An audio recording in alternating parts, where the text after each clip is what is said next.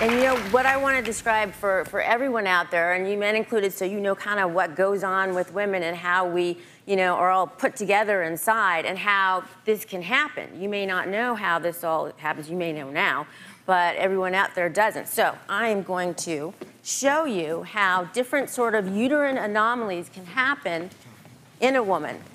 Okay, first we start with how it is normally. Basically, you have one uterus in the pelvis, and you have the ovum, you ovulate, the sperm comes up and goes, hey, good looking, let's get cooking, and bam, you've got a baby, all right? But what can happen with a woman who has, and then basically you're gonna have one baby in that uterus, and that's the pregnancy that goes on with most women.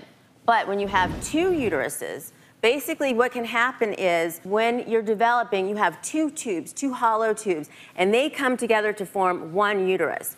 And what can happen is, instead of it forming one uterus, the septum between that doesn't close, so you get two uteruses. Now you can have many variations on that. You can have just the septum, you can have one uterus or a unicorn type of uterus, or you can have a bicornuate uterus. And also, this can extend down into the vagina and the cervixes. You can have two cervix, you can have two vaginas, you can also have double bladder and other parts of the renal system. So this can double a lot of different ways. But then what happens when you have this uterine didelphys, or two uteruses, is basically you're gonna ovulate from either side, the sperm's gonna come together, and you'll get a baby in either uterus, okay? And that's what happened with Andrea.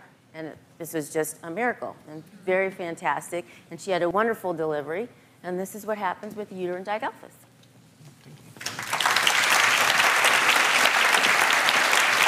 And coming up, Andrea and Miguel's twins make their television debut right here in our studio, so stick around.